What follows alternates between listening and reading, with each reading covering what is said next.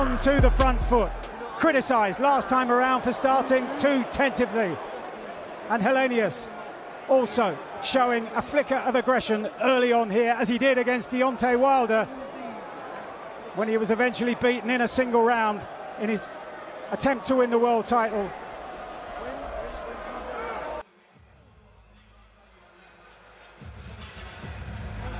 If she's gonna get out the way you see, you can't get to you. But at the same time, when you come to him, you gotta more than right. You good? You got, That good defense while going out and take it to him. You blocking the jab. You blocking the jab. You blocking the shot. You don't shut him up. If he doesn't finish this impressively. He needs to be aggressive, definitely, with somebody like Helenius, and he can't fight at a slow pace. I've known Helenius since the amateur days,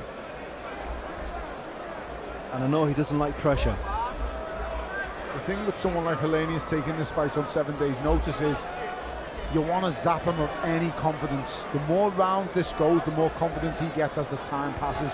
You have to put a dent in the middle. That's a good left hook from Anthony Joshua, but he needs to start putting these punches into combinations now.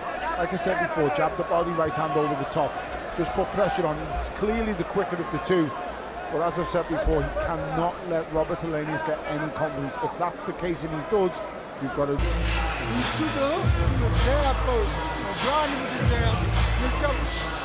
All right. Take your time. Breathe deep. And listen, you feel good? Yeah. Listen. You see his shots coming. And listen, don't open up.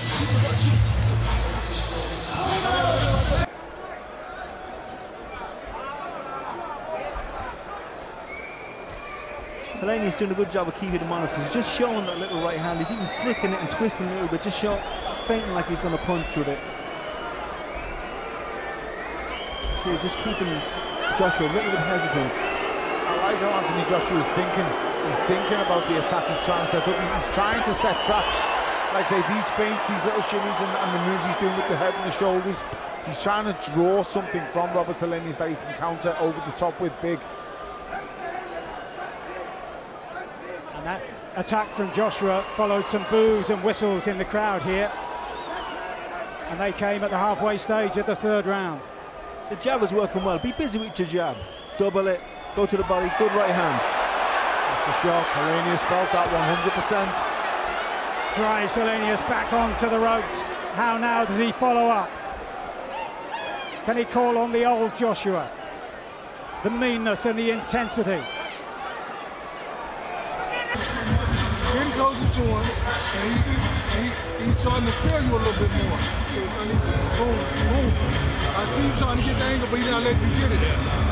Shuffle, you can get it. You've got to be prepared to go all out immediately sometimes, and I just want to see him get close and let them 4 or 5 punch combinations go. Looks like he's got a bit of intent about him now, but Tony, you know, oh, good right hand, hook to the body, right hand. The longer he leaves Helenius in there, the more chance Helenius has. The longer he's in that ring, he's always got a chance with a heavyweight. He can always punch, catch you with one you're not expecting. Get him out of there as soon as you can. At 6'9" and 17 stone, nearly 18 stone, he's dangerous, Andy, and you do not want him in there any longer than he needs to be in there. Is there in the legs and the veins of Helenius. Joshua now drives him back once again. Good job from Josh. I'd just like to see him maybe throw a dummy, give a little bit of a feint before really going for it. Step the feet close, feint, jab, then big right hand through the middle. Nice check out from Helenius. Follows up with a double jab right hand. Another jab. Seems to be bouncing a bit now, Andy. Finally.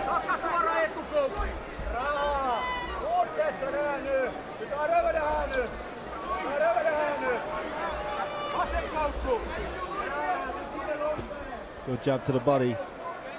Keep it going. In his head. Well, here he comes. You should let your hands go now. I think he's there, and I don't know.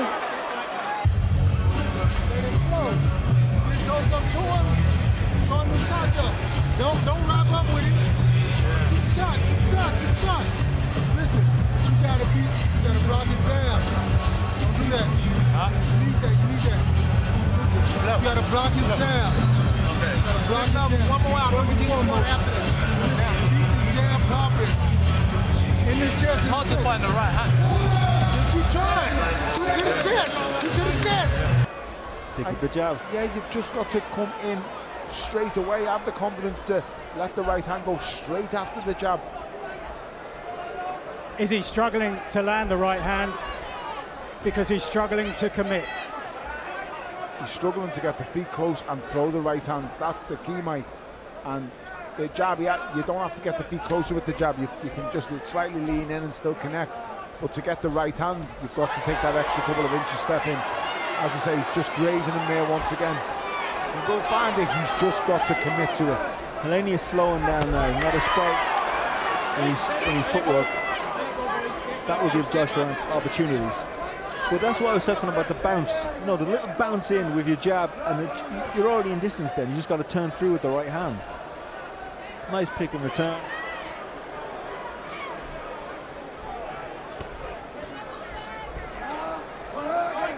They're saying to Joshua, you got to block his jab. That's what I think's caused the swelling on the eye. Good count. As I said, he's a sneaky counter puncher, Helenius. He's fighting a really smart fight. Robert Helenius is not a mug.